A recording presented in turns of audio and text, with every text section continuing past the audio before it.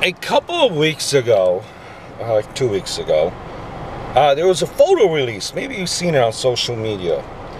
Photo was released of a group of people laying hands in prayer for the current president.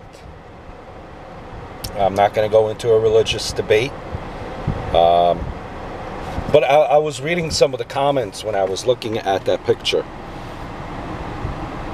There was a comment, "Truly a gross sight to behold. I'm surprised their hands don't catch on fire.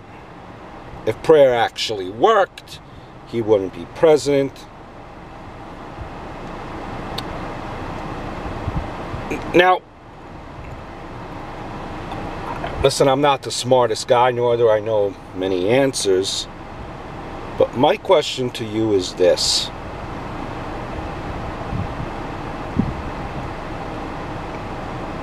Why is the act of prayer for a president, whether you believe in God or you don't, or if you think Trump should be in office or not, why are people saying that it's a disgraceful sight and action to behold?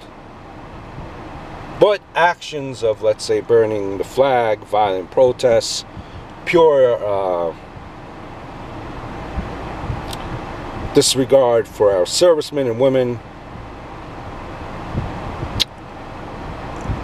Why? Forgive me, but that does seem a little bit hypocritical to expect society to accept one action but condemn the other.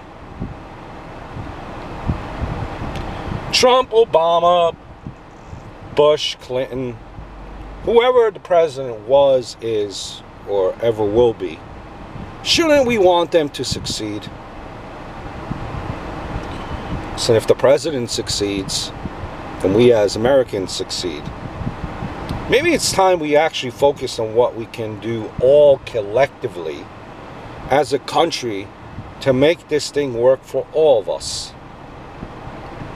At the end of the day, America is the plane, and the president is the current pilot. Wanting him to fail is like wanting your plane to go down.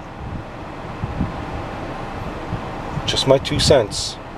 Just some food for thought. Hope all is well.